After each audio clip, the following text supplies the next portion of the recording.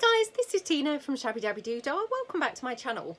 So I recently saw a fantastic video from Antonio over at Antonio Makes, and he was using the We Are Memory Keepers to make the bows, and he did, yeah, a wonderful tutorial showing how to make the bows with the We Are Memory Keepers Envelope Punch Board. Now I have to say, I have seen other videos where people have used the punch board to make the bows, and by far I found his the easiest to follow and the best one. I've kind of always struggled to, you know, really kind of grasp what people are doing in other videos. But that might just be me. I'm not in any way slating the videos, but yeah, could well be just me. But his video was amazing. So yeah, I will link his video below. But I was obviously excited once I saw it, that I thought, oh, finally I can, you know, attempt to do some of these myself. So I brought along a variety of papers that I'm going to use to make some bows. So I've got some from my damask collection. I have got, yep, some other from the damask collection. And then I also brought along a couple from the William Morris, which I thought would make, you know, quite kind of contrasting kind of bows. So yeah, we've got kind of different colours going on. And then, did I have another one? Oh, the lace collections. But yeah, I think probably, well, I'm not sure whether I'm going to use those. I also brought along some from my Shabby Chic, so we might do those. I'm not sure whether we will get time to do that many, to be honest. So let's just stick with the, you know, the 4 papers that I've got here at the moment. So obviously I do not use a paper trimmer, and, you know, I don't even have one. So mine's going to be a little bit kind of wing and a prayer type stuff, but yeah, let's hope for the best. So he started by saying, I think he said that he was using like 2 by 10. I mean, now I'm looking, actually that sounds pretty big. I wonder whether he meant 2 centimeters. He must have meant inches, mustn't he? Yeah, I mean, that looks quite ginormous to me, so I'm just going to go down like maybe 1 3/4 instead. So already I'm going off at a tangent, and you know, then I'm going to be surprised when it doesn't work as well as his did. I mean, what's wrong with me? Why do I not just follow people's actual instructions? I have no idea. Right, now obviously I don't have a paper trimmer. Rather than tear it down, because I don't necessarily want to have that torn, you know, rough edge for these. So I'm just going to cut down where I've got that score mark, you know, where I've kind of folded the paper over. And then I want to go to 10 inches. So I'm just going to measure it along my little, you know, what do you call it? Tim Holtz mat to get my 10 inches. So you've got a piece of paper. He said 2 by 10. I've done mine 1.5 by 10. But yeah, I mean, I may regret that and decide actually 2 by 10 was better. Anyway, we will see, because now I'm thinking, oh, maybe mine is a little bit skinny, but anyway, we shall see, and you know, we'll just kind of experiment around. So he got his you know, piece, and then he took his envelope punch board. Now he put the first one, he put in here at 2. So at 2, take that notch, then go in to 5 and do that notch.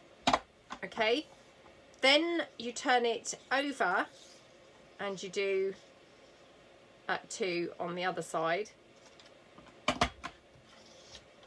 Okay, and then you're going to do obviously the same thing, you know, on the facing sides to these. So 2, 5, oops, 5, and then at the 2 again here, like that. Okay, and then what you do is you take your piece that now looks a little bit like a sort of double cracker, you know, because you've got these kind of bits, haven't you? And then what you're going to do is you're going to put these end pieces into the envelope punch board end ways on, if that makes sense, because that's going to give you your little kind of dovetail-y type finished bits. Again, I did not make a very good job. Oh my goodness, and I made an even worse job of that one. But, you know, I'm not too worried. I'm sure they're still going to look fine. Just going to have a quick sip of my tea.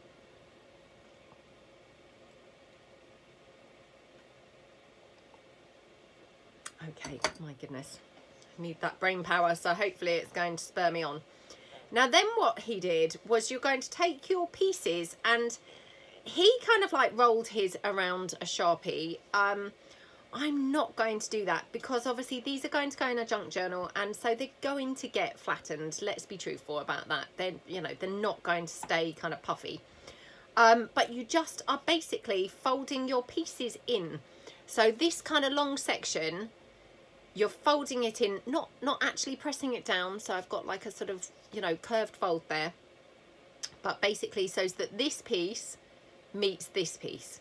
So if I just kind of do that there, and then you're going to fold it around, whoops, like that, okay? Oh my goodness. Amazing tutorial, Antonio. Thank you so much. Because honestly, I had wanted to do these bows for quite a long time.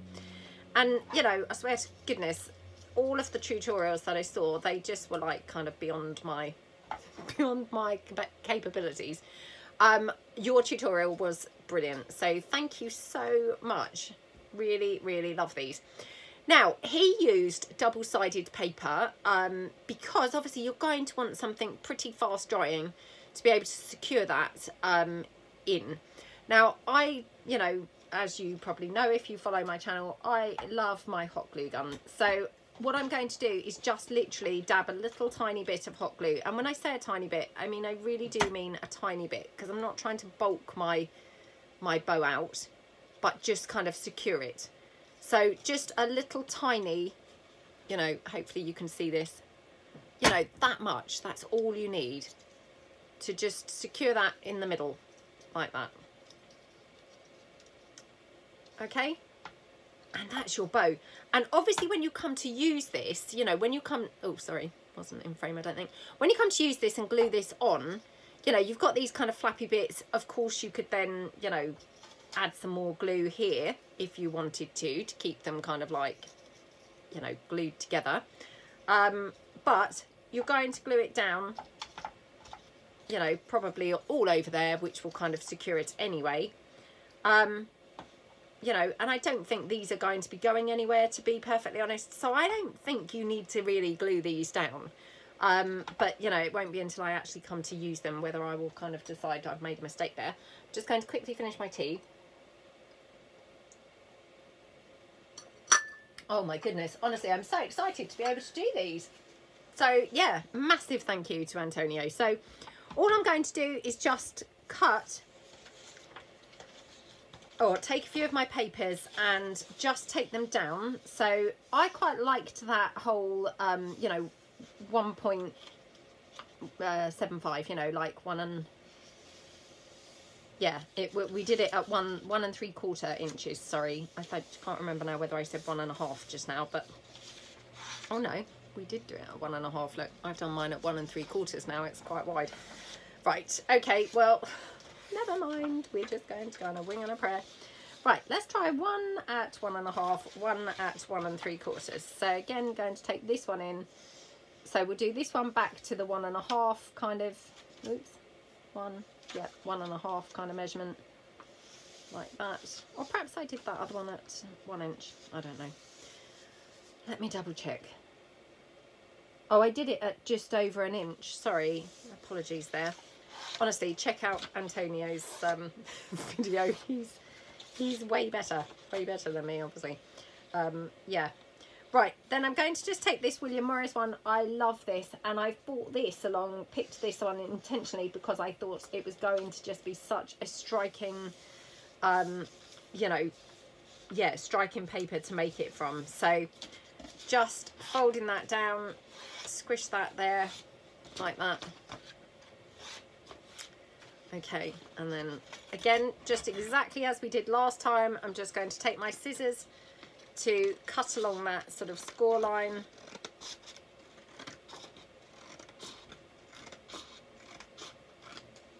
So that's that one, and the next one. And you know, I haven't coffee dyed these or anything, they are just plain papers. Now I know I say this all the time, but I'm just kind of putting it out there because if I don't mention it, you know, I do then get messages. So this is 110 GSM paper, so it's thicker than normal copy paper. You could probably make these with copy paper. They would be quite flimsy though, so you know, just something to bear in mind really. You know, if you're using copy paper, they are going to be, you know, a little bit flimsy, but you know, I think they'd still be fine, but it's just, you know, something to kind of bear in mind. All that's going to be the kind of implications really is they're going to squish a little bit easily, aren't they? So yeah, just kind of something to be aware of. So again, taking this down to, you know, approximately the 10-inch mark, and actually now I've got my kind of like template, just going to line them up like that, and I'm just going to snip them all down together like that. Okay, so just to kind of save a little bit of time, because I doubt you all want to just see me making, you know, numerous ones of these. So then we're going to put them into the punch board, and again I'm thinking, and this might just be me getting carried away and I'll live to regret this, but I'm thinking let's put these in together. So we go in at the 2-inch like that. Okay, then we go in at the 5-inch like that. Okie dokie, and then we turn them over. We go again in at the 2-inch here. Okay, and then we turn it over again, and we're doing the 2-inch mark, whoops, the 2-inch mark here.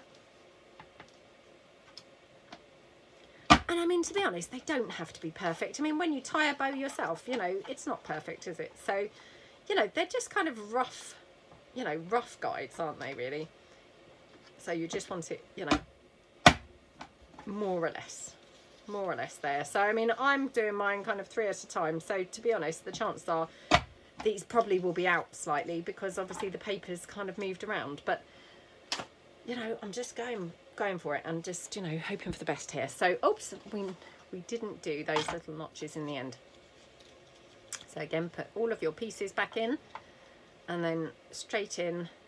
Oops, I'm going to try and make a better job. Oh, slightly better. Okay, and then the other one. So do you see what I mean about these looking like a little bit like a sort of double cracker? It's quite fun. Right, so that's my little end pieces.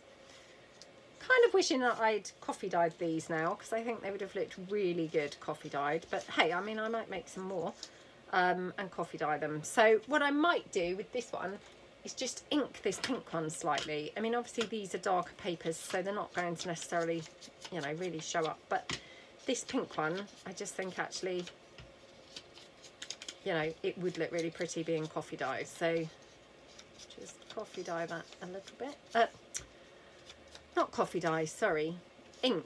Just ink this up a little bit. So, yeah. And I mean, it depends what your style is, doesn't it? You know, I mean, I know I've said this before recently, you know, in fact, Rachel over at Roxy Creations, I mean, she never inks anything. And her stuff looks incredible, doesn't it?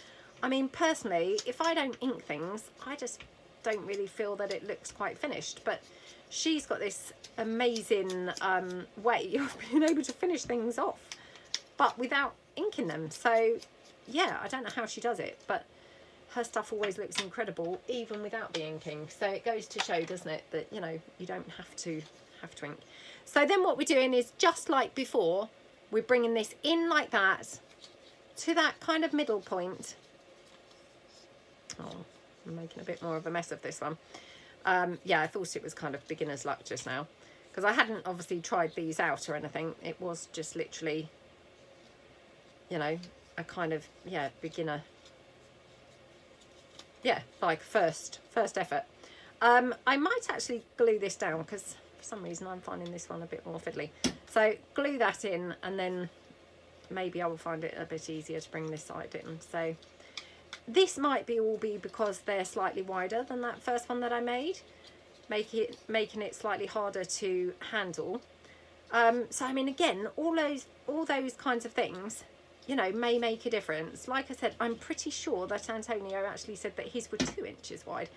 which, I mean, if I'm struggling with these, wow, I'd really struggle with 2-inch ones, wouldn't I? But yeah, that's that one. So I do actually prefer the slightly narrower one, it's got to be said. So yeah, going forward, I will do them like maybe 1 1¼ inch, something like that. You know, just, yeah, personal preference, kind of just, you know, see what suits you best. So again, taking this in, squishing it down. What you could do here, you know, if you haven't coffee dyed your paper like I haven't, is you could just go in at this point and just ink this underside section, because that's really the section that, you know, you're going to potentially see. So by just inking that, you know, there's no need to then ink the, you know, ink the entire kind of underside, but just that little sort of section that you're going to see any white. So again here, take that in like that, oops, like that, and then just ink this up, just because I'm not over keen when you can see the white inside the bow.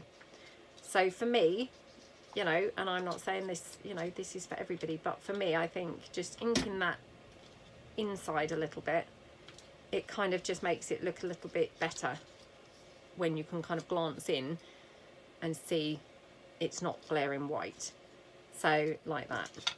So I think I will do the same thing with this one. And you know what you could do is, to be honest, I keep a sort of cup of coffee dye, you know, and when I say coffee dye, it's literally black coffee, behind my desk, and you know, there's always like a paintbrush in it that I can just then, you know, pull in and then just quickly coffee dye, you know, odd sheets or odd pieces if I want to.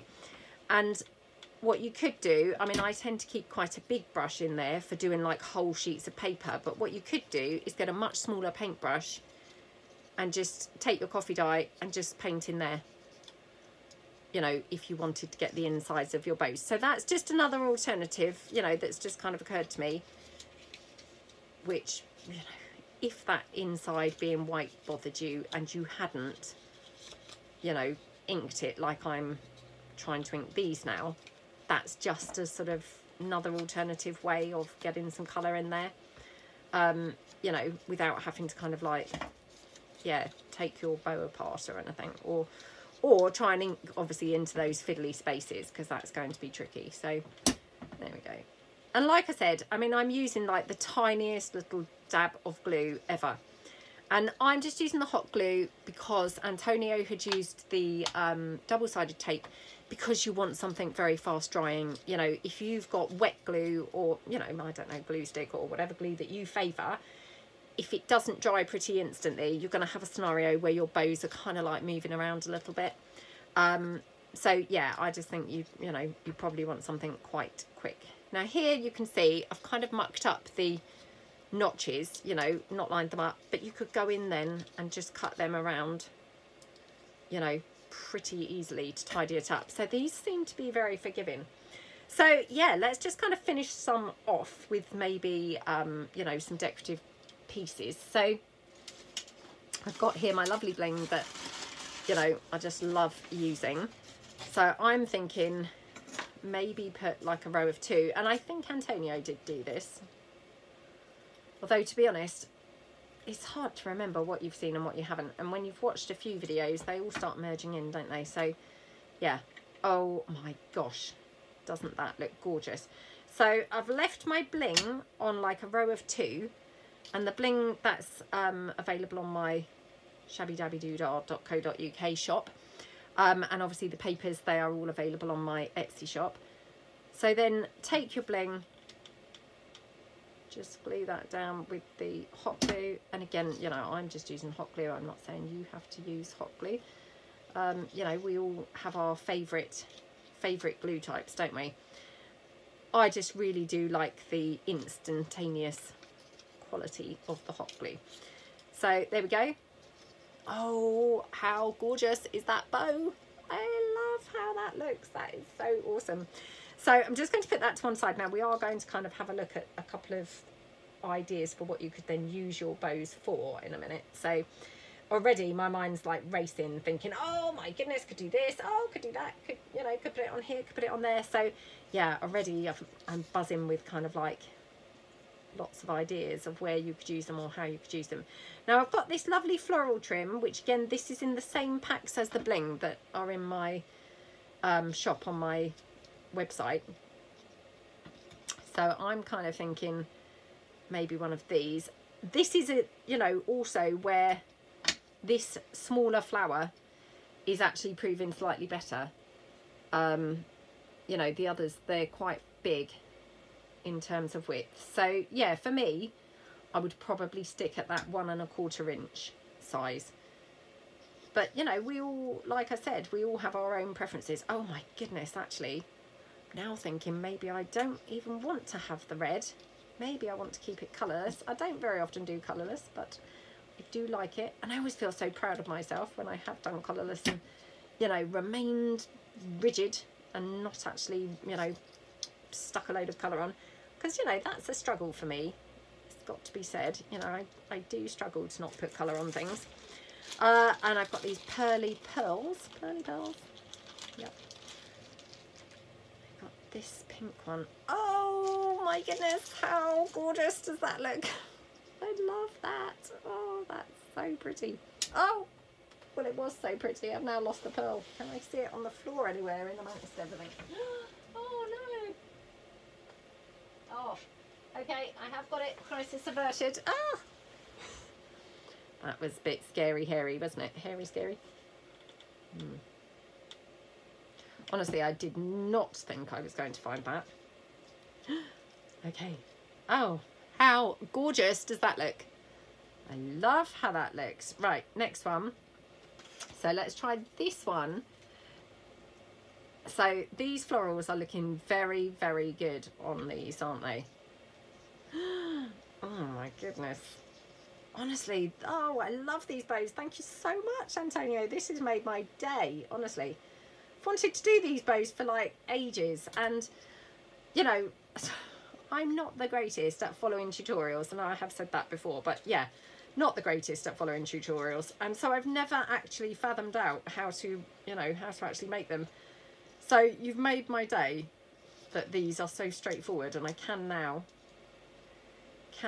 actually make some, you know, because I really do love them. Yeah, they're going to be one of my new favourite things, I think. My new favourite things to make. Right, I'm going to put this flower down.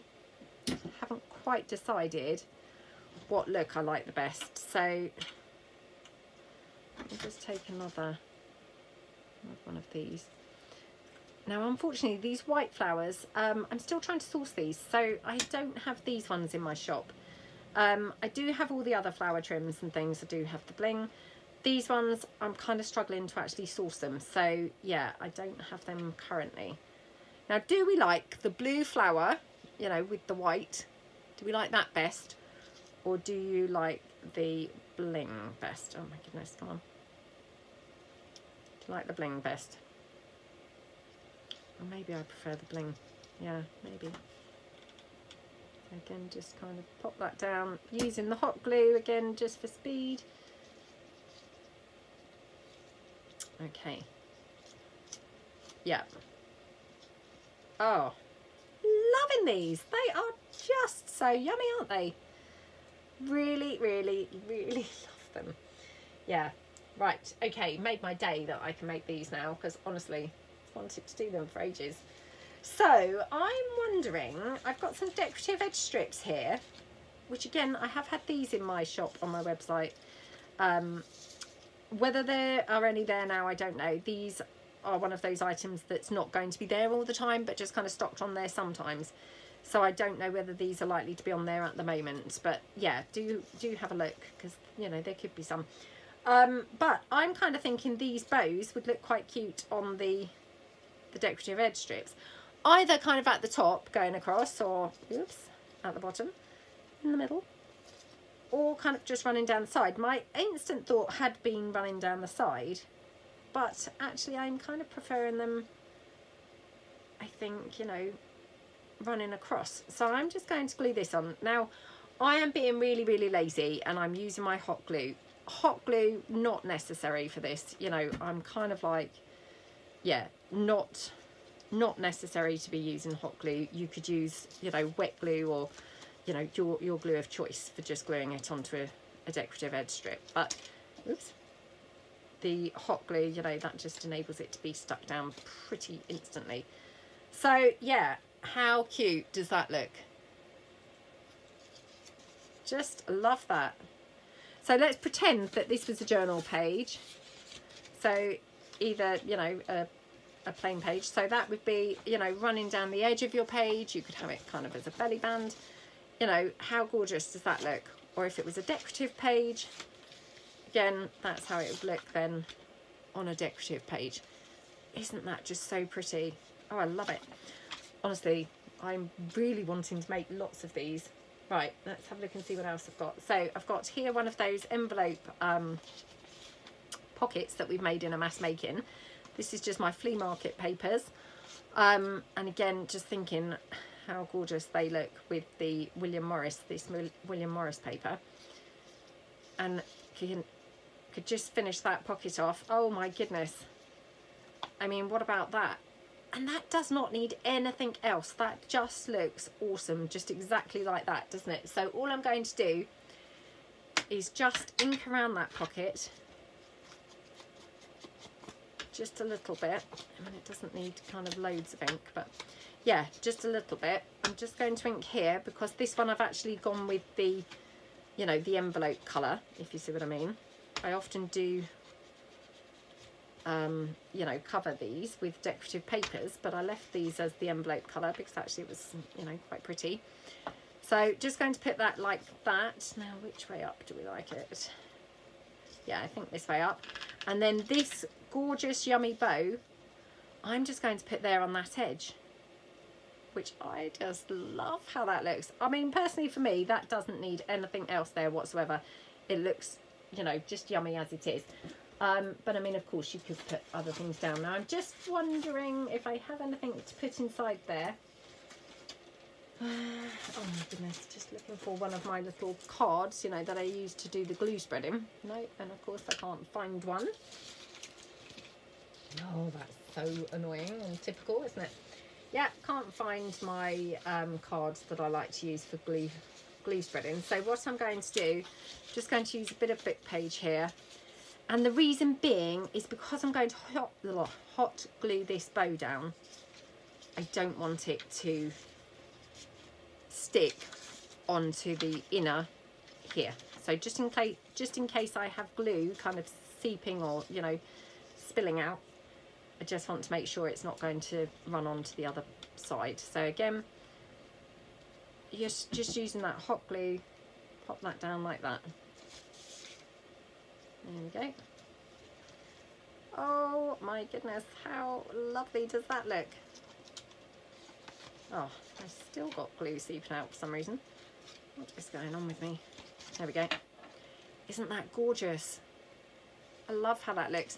And hopefully you can see what I mean about these. I don't think need gluing down. They're not really kind of going anywhere. You know, they're up, they're not attached.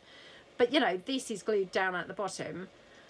So I think they're probably secure enough. If you were worried, you could just put like a little dab of glue, maybe, you know, just in here, just sort of near the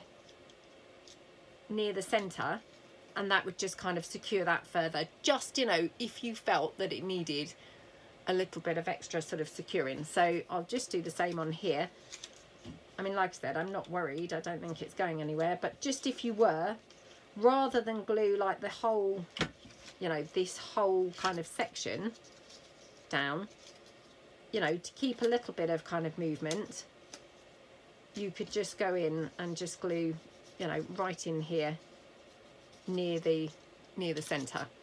So yeah, oh my goodness, I love them. Honestly, this is my highlight of the day, learning how to do these. So yeah, thank you so much, Antonio. And like I say, I will link his video, so please do go and check it out. It's a brilliant tutorial. And yeah, if you've got the We Are Memory Keepers punch board, you know, you two could be making some of these gorgeous yummy bows. So yeah, thank you so much for watching, and I hope you all have fun if you decide to make some of these, and thank you. I will see you guys tomorrow. Thanks then. Bye.